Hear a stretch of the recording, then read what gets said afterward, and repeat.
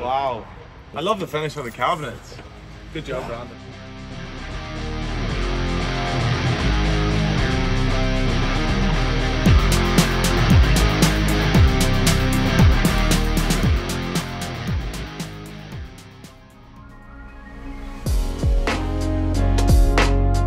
It's a paddy wagon, so.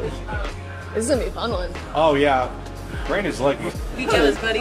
Yeah, I was just about to say, I'm hella jealous right now. It looks sick, yeah. Or at least since I've worked here, we haven't had a black van. I'm Brandon. I'm a builder. I've been doing it for about 6-7 months now. The thing I enjoy most about working here, it's definitely the people, the atmosphere. Everyone's always having a great time. Hi, I'm Christy. Hi, I'm Jaden. We're both cousins. We work for Scenic Vans. We're on Brennan's team. This van that's coming up is going to be super cool. A lot of things that we get to do. We're going to make sure that it comes out great for the customer. Yeah.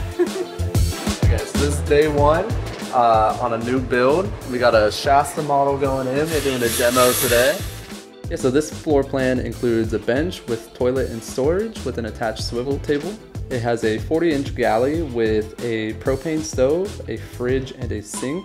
And then in the back, we have our slide-out tray in the garage space under our queen-size platform bed. We're gonna take out these L-tables. This whole platform is actually made of aluminum. It will take up too much space if we do this and then like our normal flooring.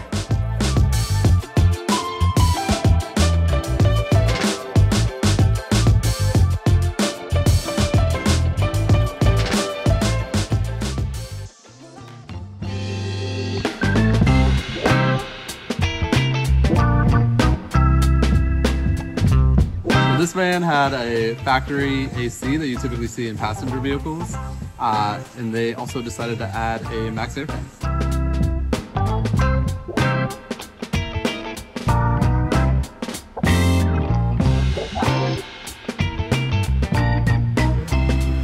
This is a Galley. So this is the propane water heater. Like if you don't want to beef up your electrical system like crazy, then the propane is a really good option. It kind of just it just depends like what the person wants basically.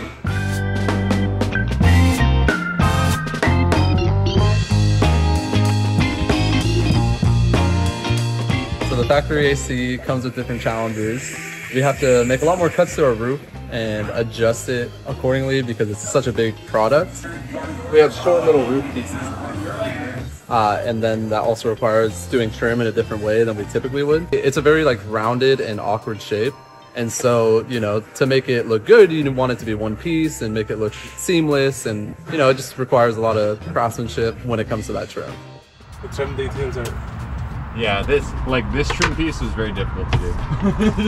Yeah, that was an awkward one. And I get a great before and after. It's gonna look so different in here.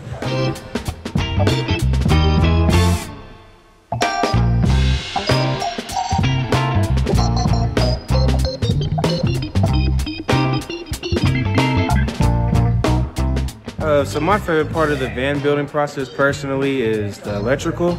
You know, I've been doing it for a while, so. And then when you add a roof rack or a ladder, you know, it looks nice and it's super easy to put up. It's a little nice add-on you could add to your van. This van specifically doesn't have a roof rack, but it does have a ladder. Little flip. Little flip. So we just got our wheel well boxes painted. We're going to be able to start on the electrical now and start on the plumbing. And then we have Jaden over here working on our Espar heater. It's for most of these are diesel and this one's gasoline, so it's a little different. Yeah, so this van gets capsules. We typically put those on the 144 because it gives you enough space to sleep side to side in the van, as opposed from back to front lengthwise. It just gives you more space, allows for a bigger bed in a smaller van. So when we're at this stage, we like to tape it up so that it keeps that upward force. We also put these in here to make sure that it stays at a level, consistent gap here. So today we're getting our galley set up. We got our fridge in, our propane in for the stove and the water heater. Our lines coming in to power that. We got our line ramp for the sink that's going to be here. for the drain, and we'll have our stove sitting here. The countertop will be in shortly. I'm just trying to make sure that this sink is square so that when I put it in there, it's not all lopsided. So you're not standing like this trying to wash the dishes, and it should be straight.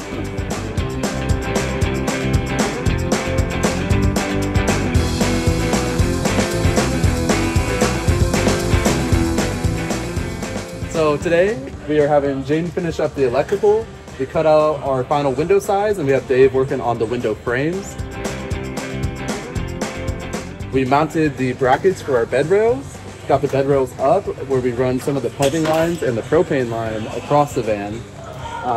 We are adding a door to this side for more accessibility for the electrical. Yeah, I think that's about it. That about sums it up for the day.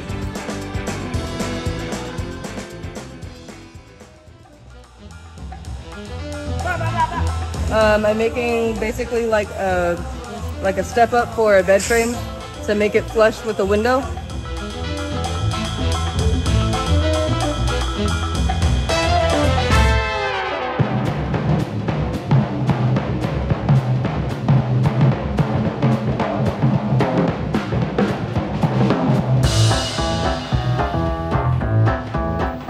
Watching, they're not that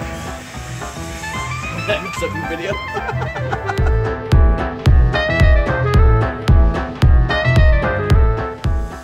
Here we have Chrissy, our expert craft, straightening it out.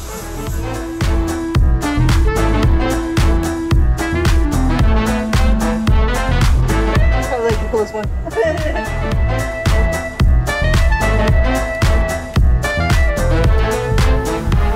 Today we're doing finishing touches. Just installed the lid on the bench. You know, we're gonna have the toilet in here, cubby space, and then we got the plumbing on the side.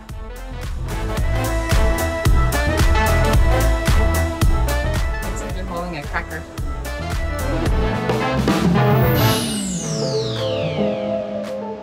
So this is the swivel. We put this in so that basically you have like this table when you sit down in the passenger seat. This also swivels around. So you can eat your dinner here while you just got done using your fancy little stove. And then you can also put it away. And it's no longer in your way. You have your whole access and everything like that. So it's just a cool little thing that we add to the van.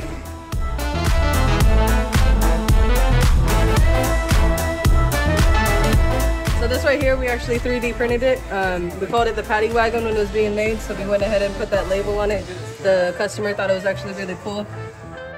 You see this?